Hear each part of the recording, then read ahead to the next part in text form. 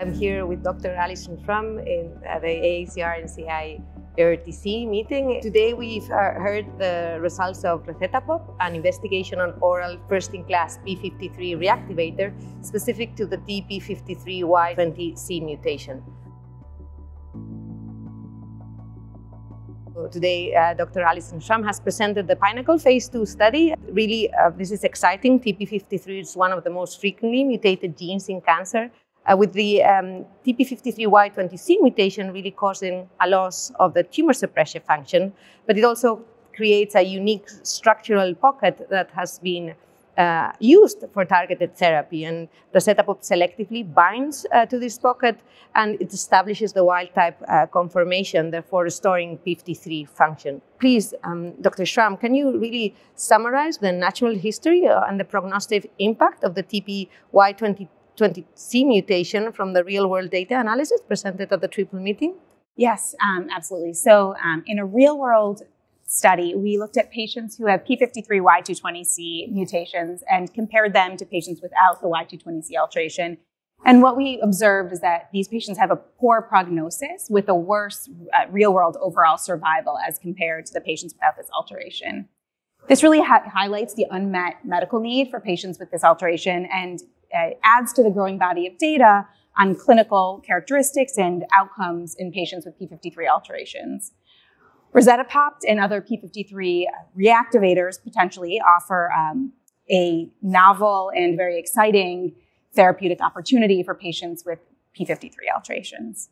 Thank you, Alison. And could you please walk us through the PYNNACLE Phase 2 clinical trial, its design, key efficacy, and across all cohorts, but particularly in the ovarian cancer cohort?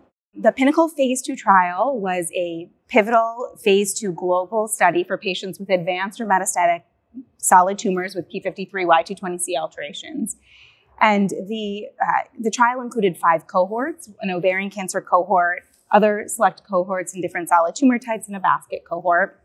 The co-primary endpoints were overall response rate in the ovarian cohort and then across all cohorts. I presented data on the investigator-assessed overall response rates today.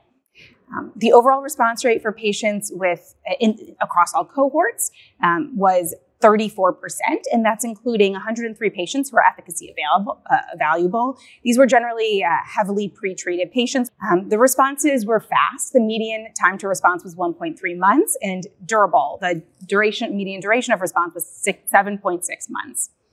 In the ovarian cancer population, of the 48 patients who were efficacy evaluable, the overall response rate was 46%.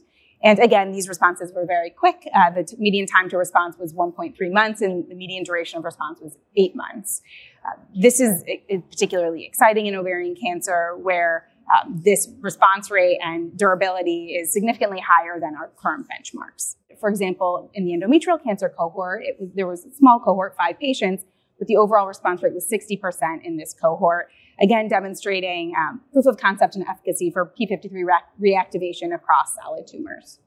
Thank you. And what were the key safety findings, and how manageable were the treatment-related adverse events? Yeah, so Rezatapopt was very well tolerated. The majority of adverse events were grade 1 or grade 2. Most common treatment-related adverse events were nausea, fatigue, creatinine increase, and ALT elevation. These were generally manageable, transient alterations. Only 4% of patients discontinued treatment due to a treatment-related adverse event. And notably, patients were administered drug with food, and this substantially improved the tolerability as compared to the Phase 1 trial, where patients, some received Rezatapopt in the fasting state. Specifically, the gastrointestinal toxicities were much fewer and more manageable in the Phase 2 trial, where Rezatapopt really was very well tolerated. Thank you very much, Alison. So how do you see this data fitting into the clinical paradigm for oncology drugs? Really, Rezatapopt is, for the first time, single-agent activity in what has been considered an undruggable target. So it is really exciting. It does seem to have activity across different tumor types, but the activity in ovarian cancer seems particularly relevant. And it really highlights the importance of targeting specific TP53 mutations as a new precision medicine strategy. So it will be really important to identify these patients in order to fully evaluate the potential. How do you think the best way to identify these patients is? Well, TP53 mutations are prevalent, but it's true that the specific TP53 Y220C mutation accounts for has a prevalence of around 1% of the patients, although it can be as enriched as you mentioned in the high-grade serous ovarian cancer, where it can be from 3 to 5%. But these are the challenges of finding these rare patient populations, and we're come used to it when we're talking about precision medicine.